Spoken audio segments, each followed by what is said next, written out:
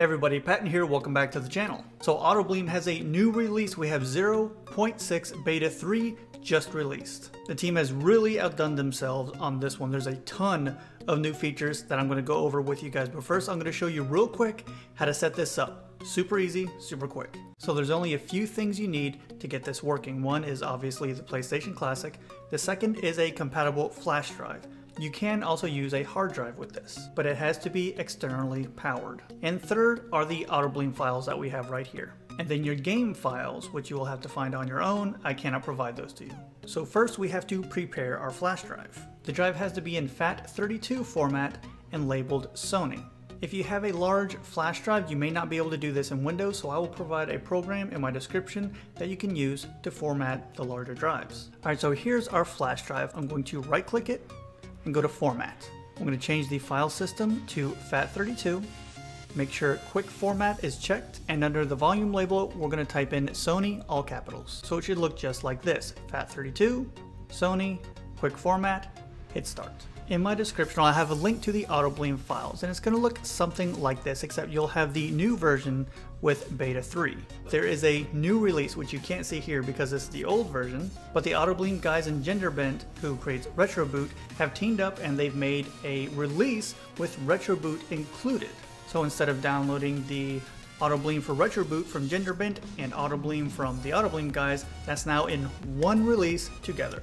And that happens to be the version that we're using today. So if we go into our Autobleem 0.6 Beta 3 RetroBoot folder, now your PlayStation 1 games will go in the Games folder here. If you're using the RetroBoot version, you'll have the RetroArch folder here and the ROMs folder. The ROMs folder is where you put your games from other systems than PS1, like Super Nintendo or N64, and any Autobleem themes you have will go in the Themes folder.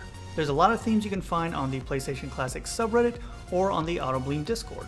One of the new features that I'm going to touch on once we start up the PlayStation Classic is the ability to change your menu music. So the music will go in this Autobleem folder, bin, Autobleem, and then music. You can see we already have one audio file in here. You can now highlight everything here, right click, and copy. And then you're just going to paste all those files onto the root of your flash drive. Once everything's been moved over onto your flash drive, you want to safely remove that drive from your computer. Then you just need to plug it into the controller port on your PlayStation Classic or an OTG cable if you're using one of those. And that's all there is to it. So let's boot up the PlayStation Classic and take a look at the new Autobleem Beta 3 release. Alright, so we're starting our PlayStation Classic up for the first time. There at the bottom, Autobleem Beta 3. You may get that notification at the bottom, games changed. So we're going to hit the X button to scan any new games that we've added, and you'll get that message anytime you add a new game to your flash drive. Before we get into the menu and all the options, I have to talk about this really cool feature. We have very early and limited analog support, and that's because the developers only have access to so many controllers. Like, they don't have a DualShock 3 controller, so it is very limited. We do have a compatibility sheet made up. It's very early, but there are a few controllers we do know for sure that will work with this new feature. Unfortunately, the two controllers that I have, they haven't been able to get their hands on, which is an original DualShock 3 controller and an 8BitDo Famicom 30 Pro controller. And neither of my controllers work with this, but I can show you what happens when you first start up your system with a new analog controller. So I have my DualShock 3 plugged into the PlayStation Classic right now, and you can see here when I first started up the Classic again, new gamepad found, Sony PlayStation 3 controller. And then it goes through every button on your controller to map them. So we have X, circle, square, triangle, start, select, L1, L2, R1, R2, and if you're using an analog controller, you can choose to use the analog sticks rather than the D-pad. It's either or. You cannot use the analog controls with the D-pad. So it's either the D-pad or the analog stick right now. And again, this feature is very early, super early. It's still basically in testing phase. So I'm gonna hit X for yes. My configuration has been saved. Hit X to continue. So try out some of your USB controllers and report back to the Autobleem guys what your findings were. Make sure you go into the game also to test it completely, because your controls may work on the menu, but in gameplay, they do not function right. Let's check out these menu options. If you hit the start button, you'll go into the Autobleem menu. X will rescan your flash drive for any new games. The square button will take you into the RetroArch menu if you're using the RetroBoot version. Hitting triangle will take you to the About screen. Select will take you to the Options menu. Holding down the L1 button will give you the advanced options, which are memory cards and game manager. And holding L2 and R2 will power off the system. So we're going to hit select and check out the options menu first. You have various language options. A theme selector for this menu here, you have the GB, default theme, and evolution theme. The next option is for selecting the theme in your games menu. You can choose between the Evolution UI Autobleem menu or the PlayStation Classic menu. You can have a ton of cover styles for your games. This is where you're going to select what menu music is playing. You can turn on or off whether you want to see the internal games on your games menu. You can turn on widescreen for your games. This isn't true widescreen, it is just stretching the image. But it still looks nice on a lot of games. You can add a quick boot option for when your system starts, and you can say how long that option will stay on the screen before disappearing. The two options you have are for the user interface and RetroArch. The next option is to either turn on or off the menu music.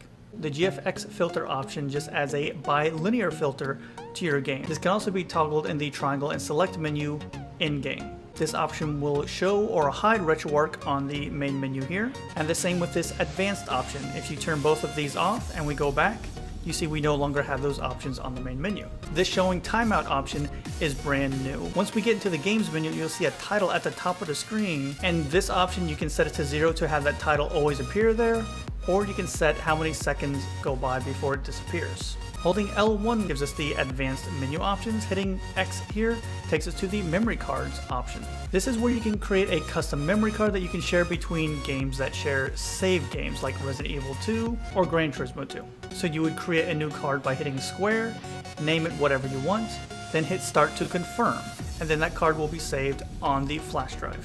As for the other option in the advanced menu, I'm going to go over that when we go through our games menu. So I'm going to hit start, we're going to go into our games menu. Now I want you to pay attention to the top of the screen. So at the top it says showing all games, and it says how many games you have total. So that's what that last option in the other menu was talking about, the showing timeout. You can have that disappear after a while if you don't want that on the top of your screen the whole time. I'm going to set it to 0 so it never disappears. So here's the Autobleem games menu. All of our games are here lined up nicely. We do have the case filter on here. I believe I have it set to the North American wrinkled version, which I like a lot. So another new feature here, you'll see below the game title, you see the publisher and the year, which we had before. Now you have a serial number and the region. This serial number is what the database uses to find the box art for specific games. And then you have the icon there for however many players a game is, how many discs it is, whether it's on the USB drive or not, if it is in high-res mode, and if the game data is locked. If you hit triangle here, it'll go into a very in-depth button guide. If we hit down while on the game, we have the settings option, which was the same as hitting the select button on the main menu. Moving over, you also have game options, the memory card manager, which is not working in beta 3. And the last option we have here is for suspend points. If we hit X on here, you see we now have 4 different suspend points that we can use with Autobleem. And there's also an option to delete a suspend point by hitting triangle. Checking out the game options real quick, we now have a favorite option. So you can add a little favorite tag to whatever games that you have on your flash drive. This does not work on the original games yet. You can lock the data, which means it will lock the title data, the year, and things like that. The high res option will make your games run in a higher, sharper resolution. And then you have a speed hack option here. Some games, when using that high res option, can slow the game down. So the speed hack will help with that a little bit. You can now add scan lines to your games, and the option right below it tells you what level of scan lines you're using. The higher the level, the more dense your scan lines will be. You can now set the clock speed for your games. This helps for some games that have crash points, such as Parasite Eve 2. There's a crash point in a gun range that if you don't set your clock speed to 70, it will freeze on that part. You can set your frame skip levels. You can choose what plugin you're using for the games. You can use the built-in GPU or POPs. And then we have the last option here, SPU interpolation, which you shouldn't mess with unless you know what you're doing. This has to do with changing the audio. Just like you have to make some changes when increasing the resolution from a standard definition game to a high definition, you also have to make some options for the audio. So this option can help on some games that are kind of jittery or stuttery. At the bottom we have some more options. Hitting triangle will rename the game. You can hit the square button to change the memory card that you're using. This is where you would select a custom memory card if you made one in the main menu. And the start button functions as the memory card manager before if you wanted to create a new memory card to share between games. So I'm going to add a few games to my favorites here. So Castlevania Symphony of the Night is definitely a favorite of mine. If you try and favorite a game that is on the PlayStation Classic itself, the option's there, but you cannot select it. How about we favorite Jet Moto? That's a good one.